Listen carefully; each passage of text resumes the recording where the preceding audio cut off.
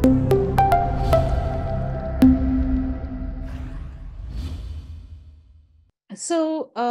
from here on, we'll be focusing on a very specific but a very popular class of post hoc explanation methods called feature attribution based local explanation methods. Okay, so I'm going to explain each of the terms that I just said right now and that are on the title of this slide.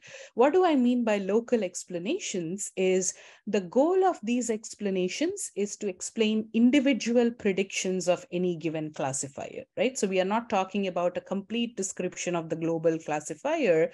We are talking about for a singular point, let's say there is a model, and on a singular point, that model is generating a prediction.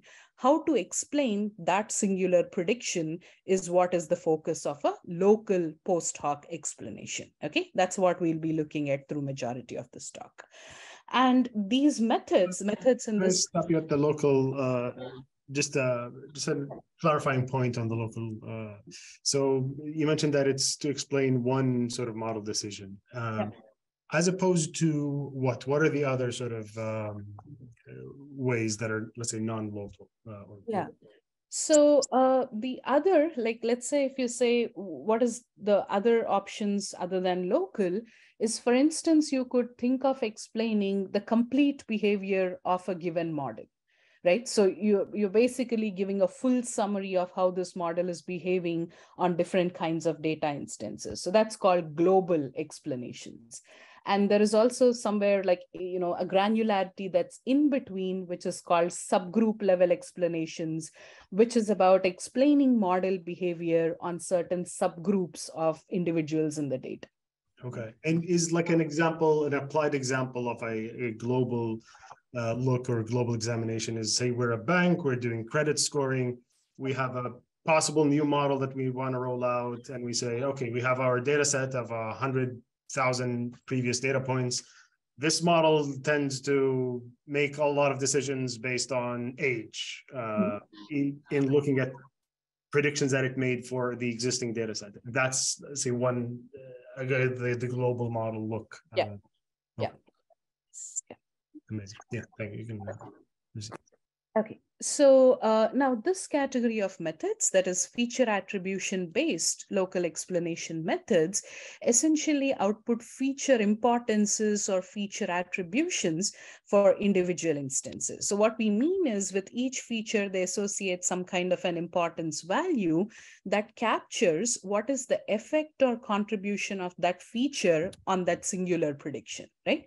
Because as we were just discussing, we are focusing on explaining just one singular prediction with these kinds of methods. Okay. Examples of such methods, which several of you might have heard, at least some of these, are methods such as line, SHAP, gradient times input, smooth grad, integrated gradients, and many, many more, right? So those are typically the methods that people consider as popular ones in this category. So I'm just going to give just one point on sorry to stop on the previous slide to contrast the output feature attribution, just to provide a little bit of back end. So let's say, I don't know, we have a text, we're doing sentiment analysis. Not that it applies necessarily that closely to text. So the explanation that we want is based on just the inputs of the model. So which of the inputs in this instance led to that, regardless of whatever else the model knows or stored in its parameters. Yeah.